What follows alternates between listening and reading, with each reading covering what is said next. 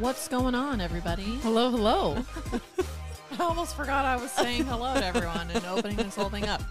That's all right. Well, welcome to the Old Women Podcast. It's us. It's us. My name's Meryl, and I'm here with Maria. Hi. We're here today. We're ready to go. I don't know about that. Well, we'll see. Yeah. So, Okay. full disclosure. We got a couple things. At the point of you hearing this recording, when we recorded this episode, just lots of stuff going on. Lots of heavy stuff, lots of family stuff going on in the personal lives of everyone involved in this podcast. So, I think thoughts are a little all difficult. over. All over the place. And in that, I was talking to Susan, Byron's wife, today because we work at the same job, and I was like, You work for the same company, our not company, at the same job. Yeah, you're right. What's that about? That's not what I meant. But I was like, I think I've cried for I don't know how many hours today, just because my hormones are all over. Oh well. That too. And that is always going to be that's always going to be an affliction. But I got my little shot today, so hopefully that'll. Yeah, I don't think you disclose with people I about probably your not. thing. So, no, Well, she got an injection today. I got an injection today, not in my face, in my arm. But yeah, so hopefully that rounds that out too. All right. Well, moving along. Onward. Today, we're going to talk about a familiar topic. And in fact, we actually spoke about this early on in season 1. We're going to talk about insecurity. But back in season 1, when you listen to that episode, it's titled Emotional Insecurity. And that was basically like how it pertains to, I think for the most part, was romantic relationships. Yeah. I've had so much crap going on in my personal life that I didn't get an opportunity to like re-listen to the episode before we talked about this one. So, good job. But I also think that enough time has passed that we have some different views That's for sure. on it, that we, even if we might repeat similar situations, I think we might be starting to look at them a little different. That was actually something I was talking about with my friend and hairstylist today. What? Because I got my hair done. And It looks great. My friend Jamie, who works at Soper Salon, she's super great. So if you don't have a hairstylist, you should go to her. Go to her. She does mine too. She's incredible. But anyway, I was talking to her about, she was like, oh, are you still liking like doing the recording of the podcast and things like that? She's like, I love listening to it because she has a bit of a commute to work and stuff. And I go, yeah, I'm still really loving it. You know, sometimes I wonder if we're ever going to run out of topics, but then we think of more things, and then there's also stuff that we revisit, you know, and we were just talking about how like, you know, you can revisit things because you're just at a different place in life, and you can look at, you know, scripture differently and whatever the topic is differently, just depending on, you know, what's going on. Yeah. Sheesh. So I know right now, just even thinking about the topic, I was like, oh, I have some different thoughts on it. Yeah. Period. I definitely had some, like, I have a bunch of quotes in here. Yeah. And I think this might have come from just other research that I was doing. Mm-hmm. Or it possibly came from our women's group when we were doing this in church. Gotcha. When we were doing Bold Women in Church. Before we get into some of these quotes and questions, though, I would just like to let everybody know you can follow us on social media. Oh, yeah. Yeah. On Instagram, we're there. YouTube, TikTok, all the funs. The tubes of you. Tubes.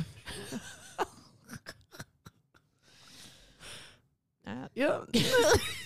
Came out a little different than it did in my head. That's okay. But we're there. Moving Instagram's kind of our biggest one, so follow us on there. Onward. Yeah, onward with the topic today.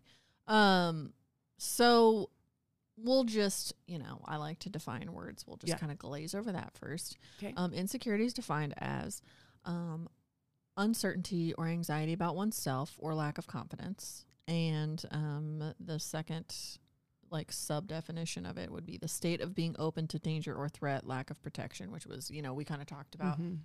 Well, we didn't really talk about it because we clarified that we weren't going to be talking about that type of insecurity where, you know, like food insecurity and things like that.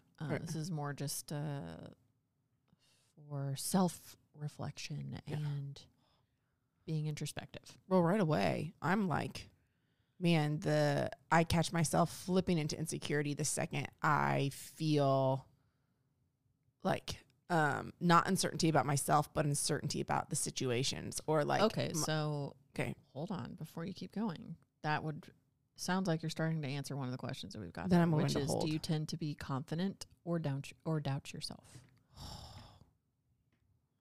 Well, do you want me to just go ahead with that one? Proceed. Okay.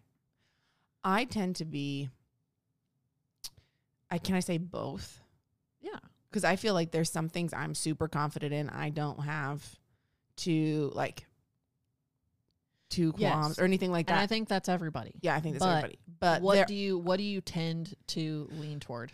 I tend to probably lean a little bit more towards insecure from the aspect of, and I think it's all rooted in like that perfectionism, which I like, for those of you who have been listening for a while, you know that that's something that I'm working through, because it's this aspect of, I think I crave certainty, because when I'm certain, it's that like, then you can be confident. Then I can be confident. Then you can be sure. Then I can be sure. Then I know that XYZ is right. Then I know that this is in its proper place, which it requires zero faith. The sub question after that is, how has that tendency influenced your decision making?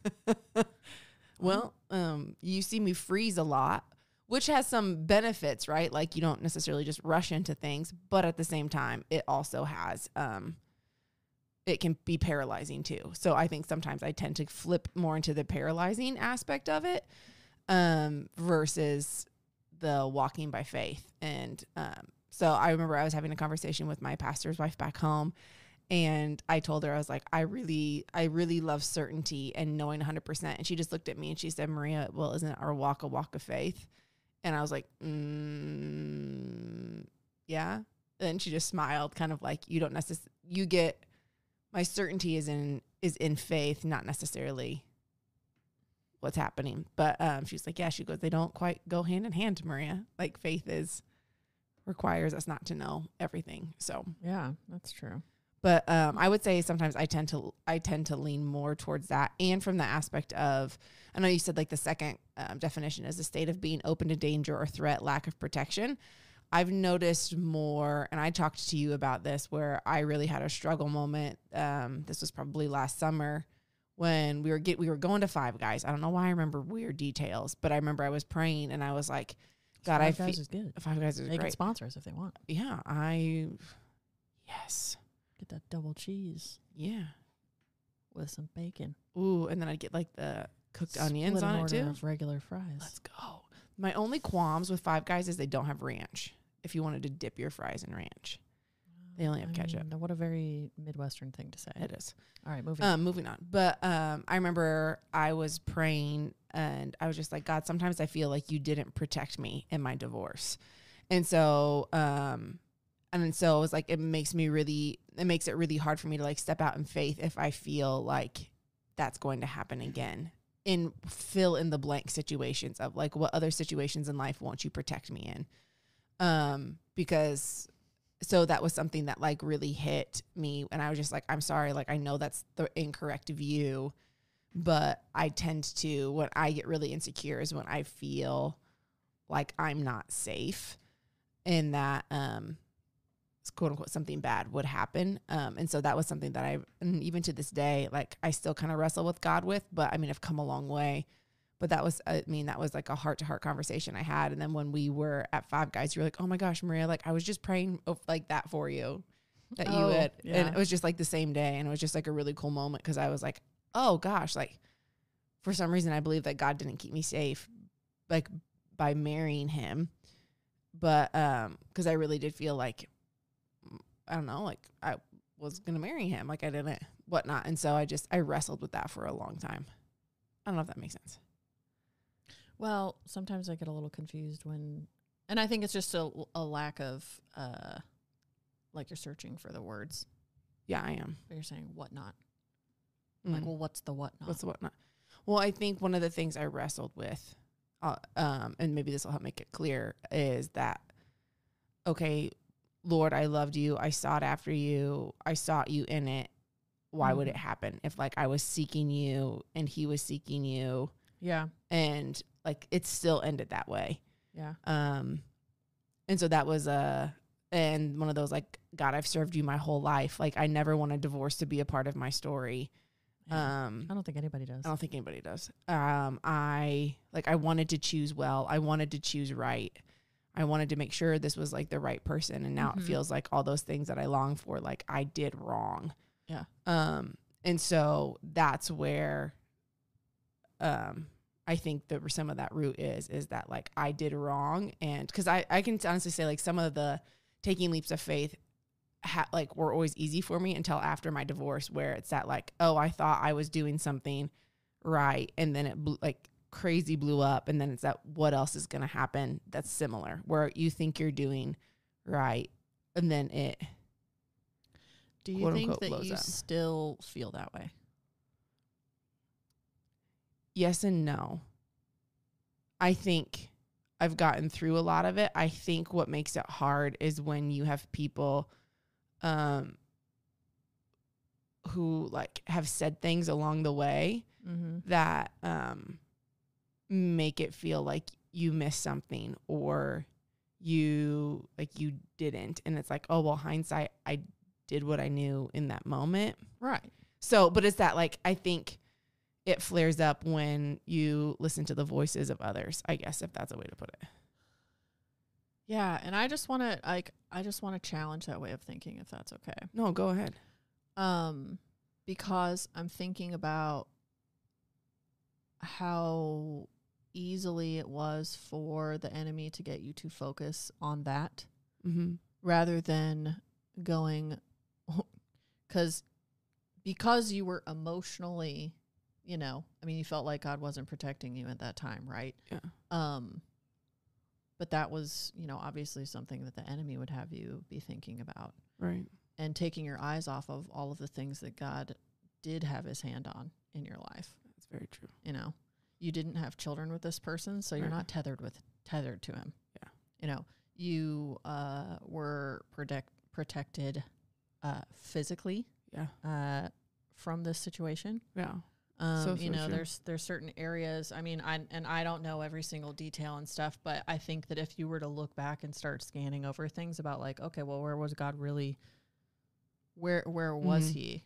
Because he was there. Yeah. Even you were focused on one part, though. Yeah. And that's what I'm trying to get at is like you were focused on this aspect of like, oh, this fell apart, and I didn't want this to happen, but it's like he brought you through that. Yeah. And then you said something that stuck out to me too. That was. I was okay with, taking leaps of faith until, my divorce happened, and I was okay with doing that sort of thing. And it's like, yeah, because you said, you thought you were making moves based on what you were hearing from him and making those faith moves and things like that.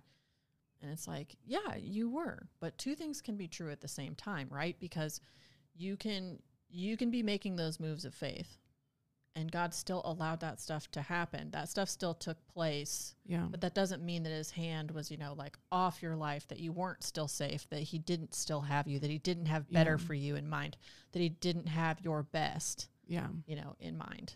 And you and I have talked about this a lot too. And we've kind of, talked about it through other episodes. And the case was very true for me as well, where I have said, my divorce unearthed a lot of things that I didn't realize needed healing in my life.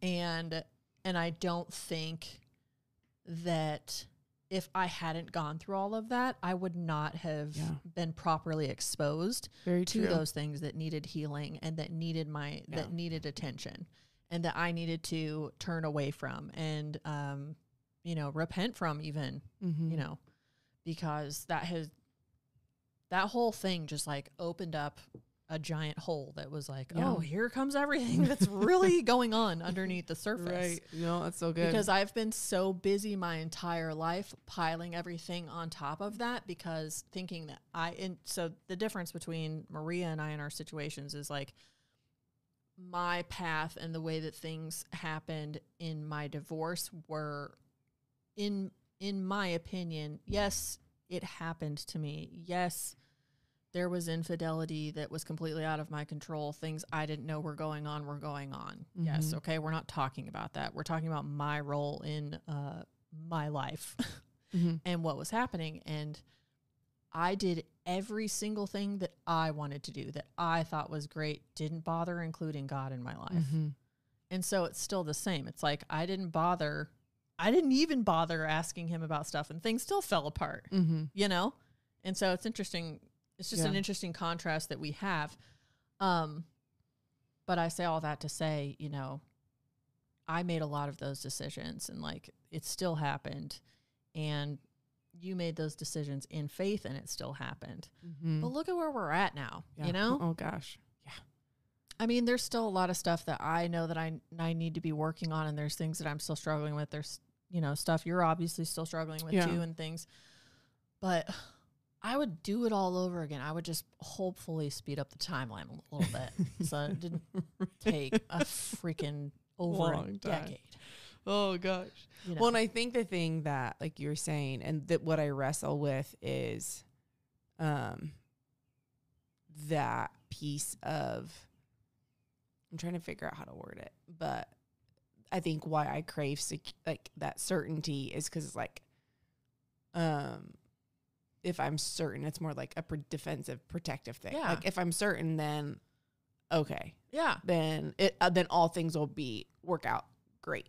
Yeah. If I do what I know is certain, then everything's going to work out fine. Yeah. Because it's like yeah. And let me tell you that you're normal for that. Yeah. Because you're literally talking to somebody right now. Yeah. Me. That has thought the same thing. Yeah. Everyone wants to be sure. Everyone wants certainty. Yeah.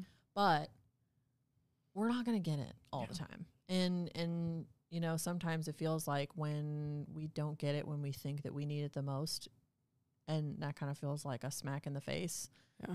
But, you know, I don't know. It's kind of like I often think about, okay, well, if this scenario would have played out a little differently, would I have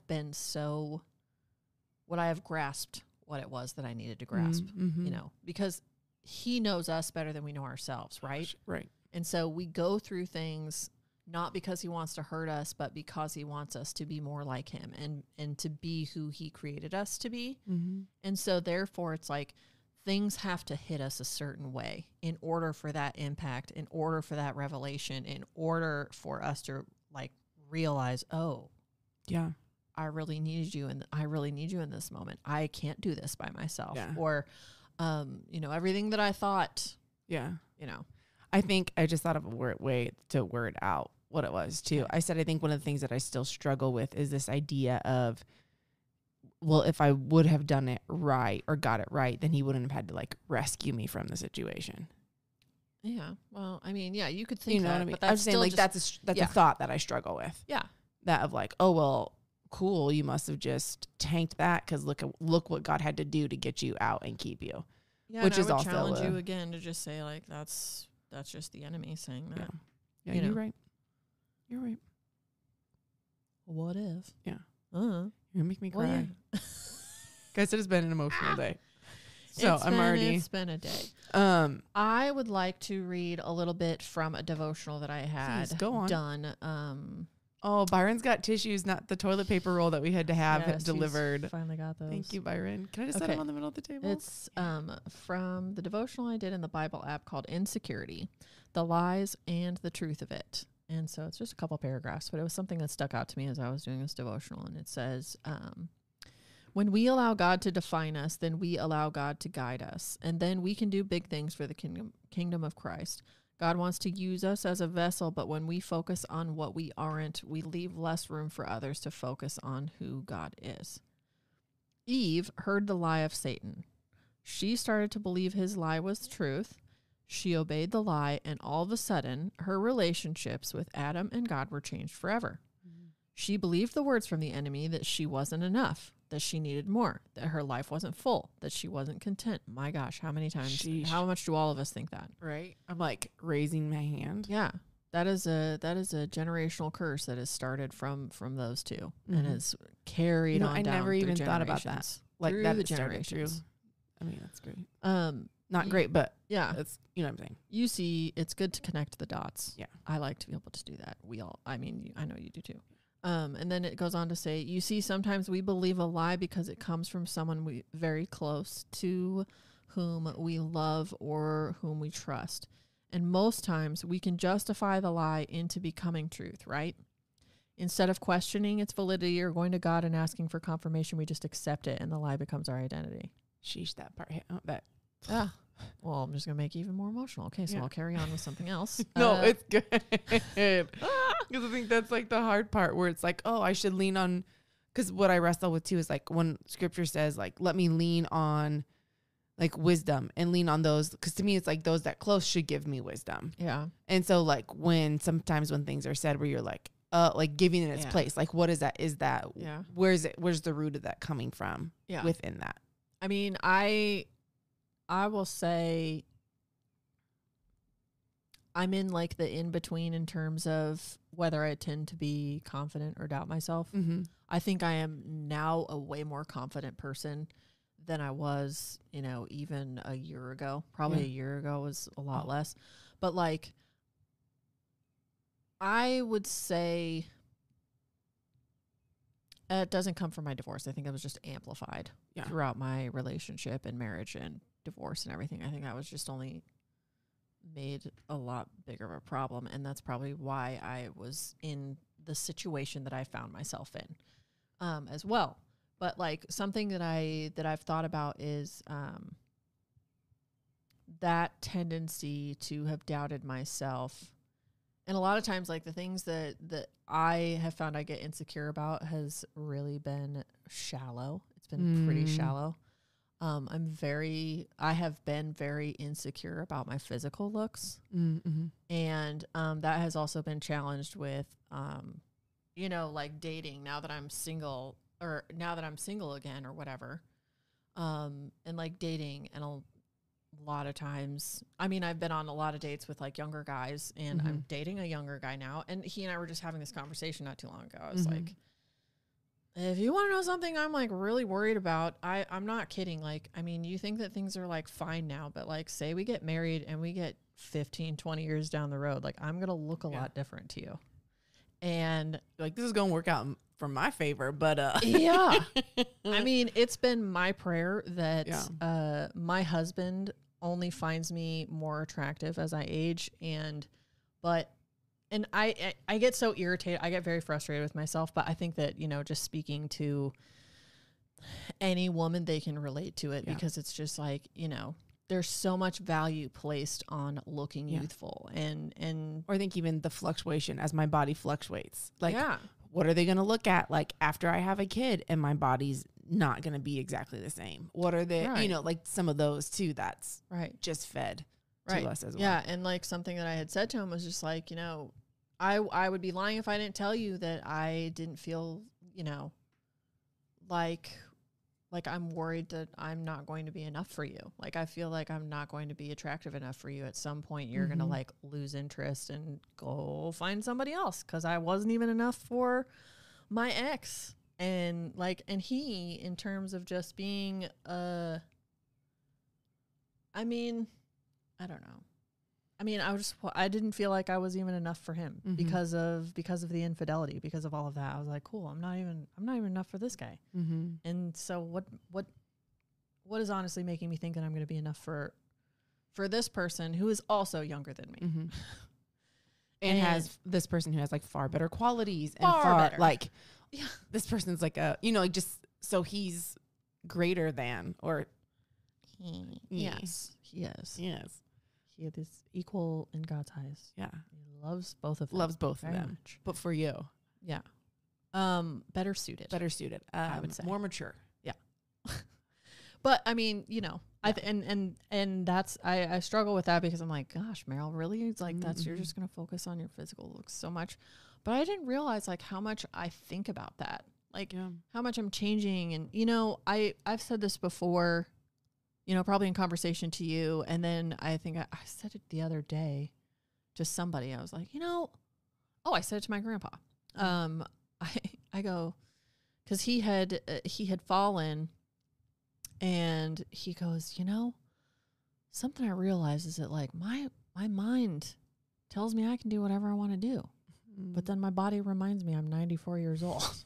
And I was like, yeah, isn't that wild? Like 1 second you're the younger person in your group of friends and like you have all these older friends, or you're just the youngest person in the room or something like that. Or you're the youngest person at your job, whatever. And then all of a sudden the next thing you know, you're the older person. You're like you're the dad of the group kind of thing. Cool, wise or more mature. It's like, what if I don't want to be that one? I don't want to be that one. Yeah.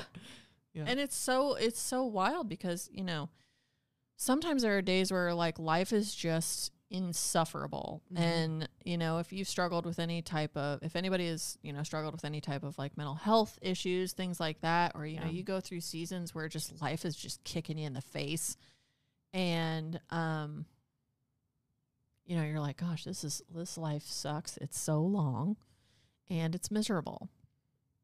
But then there are other moments where you're like, no, it really is just like a flash. We are here so shortly. Yeah. But anyway, and so I've learned, you know, and I'm sort of more leaning toward being a person that is more confident, because as I am digging into God's word every day, and I have changed my circle of influence to be people who are pushing me toward Christ and pushing me in my relationship and challenging me and holding me accountable and things like that. That has helped build my confidence, because, you know, they like being in godly community, having a circle of influence of people that are either just as spiritually mature or maybe more spiritually mature. You've got kind of a variation there, I think, is always good. Yeah. Just for different perspectives, but it's like that, you know, can make all the difference. Huge difference. And just reinforces what God says about me and what he says about all of us, you know, and how he loves us and how he, you know, I mean, he makes so many promises in there. So anyway, I just all that to say like that it is, I find myself being more confident because that's awesome. I am just reinforcing that through relationship with godly community and through spending time in the word. Yeah. So that's awesome. I love that. What do you think as a whole the root of insecurity is? What'd you say? Ooh. The root, man. I don't know. Honestly, I think it might be different for everyone. Because I think a lot of it has to do with your upbringing, what's been modeled for you. You know, we've got another episode. I don't know which order, if this one's going to come before it or after, but another episode on, you know, breaking generational bonds, and I think that has a huge impact on you know, how we're secure in ourselves and you know what, if you're not. I mean, it's very important how you're raised. Yeah, that's a huge factor. It's duh, Meryl stating the obvious, but like sometimes the obvious doesn't feel so obvious. Yeah, I mean, you are what you see. You starts out that way until, you know, you have a revelation of, you know, who God is if you didn't know him before. But like, your upbringing has a lot to do with it, I think. Yeah, I think there's a piece too that's like, especially our culture is so inward focused. Yeah, that it's hard not to be. Hard not to be at times, but that it's also. I want to say it this way. Like I think like the root, like pride is in the root, and I'm not necessarily talking about like I'm so great kind of pride. It's that, where did I hear somebody say this once, and it always stuck with me, that pride is not thinking too highly of yourself. It's thinking of yourself too often. Yeah, like whether that be I'm the worst, no one loves me. I'm like, that is even within pride, because it's like such an inward turn of everything revolves around me. And so sometimes I think when we get incredibly insecure, that we like forget that there are other people, and that other people have lives and feelings and emotions, and like their thoughts and everything aren't necessarily on us. And so I think it just gets off balance. I think that's a little bit of it too. Not everything, but I think that can be there. Yeah. But how can you tell within yourself that, ooh, I'm starting to like tap into insecurity? You know, like, is there like a little signal that you have where it's like, oops, okay, I can tell I'm striving right here. I'm not walking the most confident. Yeah, it's called the Holy Spirit. He's pretty great at that. It's really important. I really feel sore, very, very sore. I'm sore about it, but also I feel very sorry. That's what I meant to say. I'm very sorry for people who don't have a relationship with the Lord, who do not have the Holy Spirit, or the Homey Spirit, as we say, Holy Spirit here on this podcast. I said it first. You did. Everyone. I said it before we started recording, so now it's on record. Okay. So and I will say, I have from me. heard Meryl say it prior to anything. Like, you were the first person I ever heard say that. So, but I mean, okay. So anyway, just trying to. But I think it's a huge piece. But yeah, I feel terrible for people that don't have a relationship with him, because once you ask the Lord to be ruler over your life, he sends a friend. Yeah. He sends a confidant, and he sends an accountability check. Most people in the world would call that your gut or your intuition or whatever. But for those of us who follow Christ, that is the Holy Spirit. Mm-hmm. Because I think those are the only times that, I mean, I don't know that I would really recognize it. And I think I would carry on being a terrible person, a shell of myself, if I didn't.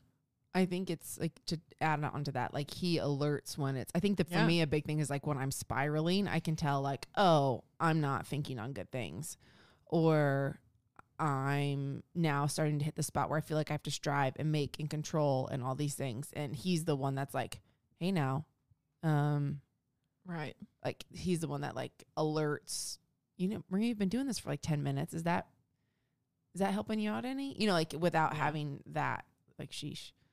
So grateful for that. Yeah. Let me see what are these other questions. I don't know that I have much more to say about that. Yeah. I think some of these quotes would also be great too. What do we got here? Well, I did the one from Insecurity. We got some scripture. There's one quote. Yeah. From Brene Brown. From Brene Brown, which I appreciate. Brene Brown has a great book. And it's, oh my gosh, I can picture the cover, and it's talking about like how embracing imperfection. And I've read it once, and I'm on my way through it again, but it's even on the book cover, it has like one of the letters is crooked. In the word imperfection. That's so annoying. But she did it on purpose. Of course she did. And I think it's called like embracing imperfection or something like that. But the quote from her says, vulnerability is not weakness. It's our most accurate measure of courage. And I think that's really cool. Oh yeah. The gifts of imperfection is what it's called.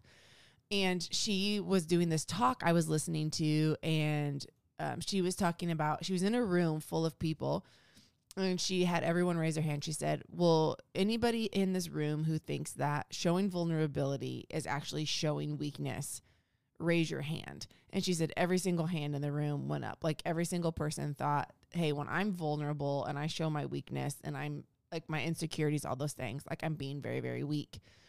And everybody raised their hands, and she said, all right. And then she had everybody put their hands down. She said, now, how many times when someone is vulnerable with you and they show you their insecurities and they show you their weakness, do you think it's actually them being really, really brave and full of courage? And every single person in the room raised their hand. And so it was like she was doing it as this example, as like we as individuals view and think that our insecurities make us weak, but it's actually not how people view it at all. My hand just hit the mic thing. That's good. So I just thought that was a great perspective. And she spent her whole time studying. She was trying to prove, she set out to prove that we don't need vulnerability and connection in life. And she's a researcher, and she ended up, all of her research pointed to, you have to have vulnerability to live a fulfilled life. Yeah. So she said that she was frustrated that she's like, I'm a researcher gone wrong. Basically, she set out with her thesis, and everything proved opposite of it. And now she travels all over the world and talks on it. And she's, I don't know, I could listen to her all day. I think she's brilliant. You do bring up a lot of Brene Brown. I do bring up a lot of Brene Brown. In Joshua. Yeah, let's go to the Bible. Joshua 2:12-16. This is the story of Rahab. Ooh.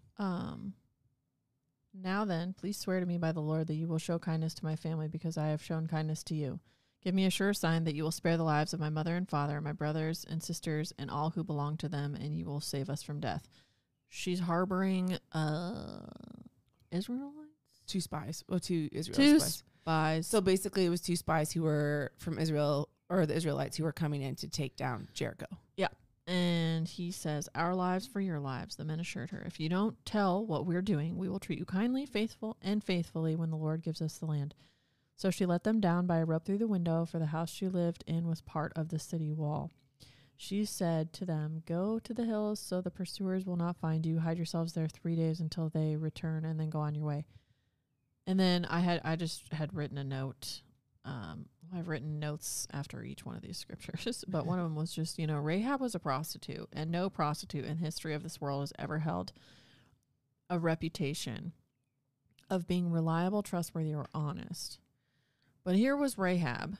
She did not allow what others thought of her or the stereotypes attached, my gosh, to her lifestyle dictate or determine her course of action. She feared God more than the king and acted accordingly, which is, whatever insecurity she did have. Because, a lot of things that we do stem from insecurities. A lot of negative or self-harming things stem from insecurities that we think have. of like how often we like what's the word I'm looking for?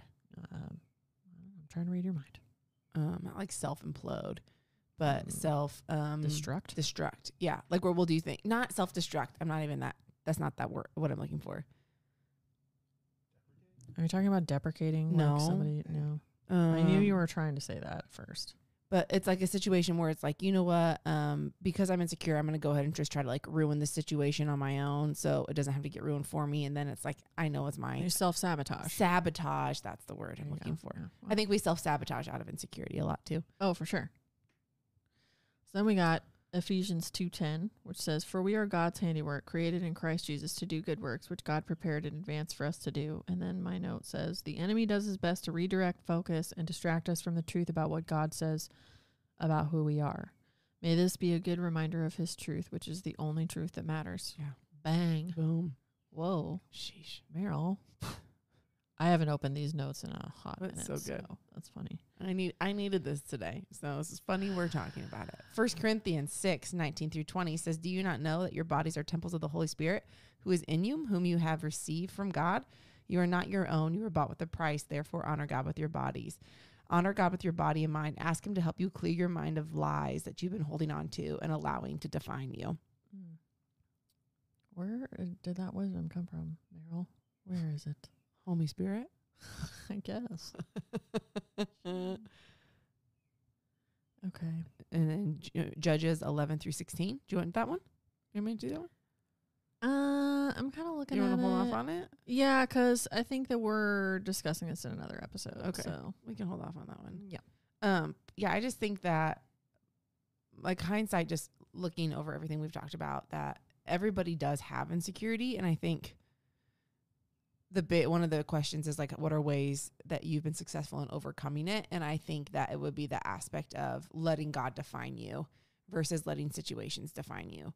And like some of these have said, like asking God to help you like figure out what's a lie that you've believed. Because some of that comes from a long time. Some of that comes from when we were kids, and it was something that honestly, it could have been something a teacher said. It could have been something that like people don't necessarily understand that their words cut the way that they do, but like helping believe lies. You guys know I refer to Pastor Robert Morris a lot, and he was talking about how he always believed he was really clumsy, and for a good chunk of his life, he was just like, oh, I'm always just really accident prone. And he would say that all the time. And he said he was starting to pray and asking God to like, Lord, help me understand and look at lies that I've been believing. And that came up that like, you're accident prone. He's like, well, I always get in accidents. And God challenged him in a way of like, well, you always believe that you were going to. And so he just started like rebuking, and by rebuking, it means like going against that lie and speaking that like, no, God has me. His hand is on me. I'm safe. I am protected. I'm not prone to accidents. And night and day, he stopped having all these random random little accidents. But he's like, I believe that because that was something that was spoken over me so many times when I was a child. That so it can be, it doesn't have to be like you're XYZ. It can be little things that the enemy tries to come in. I'm such a klutz. I'm such a klutz. Or just the ways that he tries to get you to think that you're less than. Yeah. Yeah. Or like something's wrong with you, or something is not right, or yeah, you're too much. You're too emotional. Where'd that come from? Who said that to you? That was, isn't that what God said to Adam? Oh, he was like, who told you you're naked? Yeah, who told you you're naked? Yeah. Who told you? Who told you that? Yeah. So, sheesh. I don't, that thought just kind of like, yeah. Do you have any other thoughts? No, I don't have any other thoughts. I don't have any other thoughts today too. Well, I'm sure we'll hit insecurity multiple times because it's entirely possible. It's entirely possible. It's woven through so much, but hopefully maybe you just feel like you relate to some of us. Hopefully you liked it. But we'll see you guys next week. I don't have anything else. Yeah, I don't really either. Okay. So just be safe, make good decisions, and see ya. All right, bye.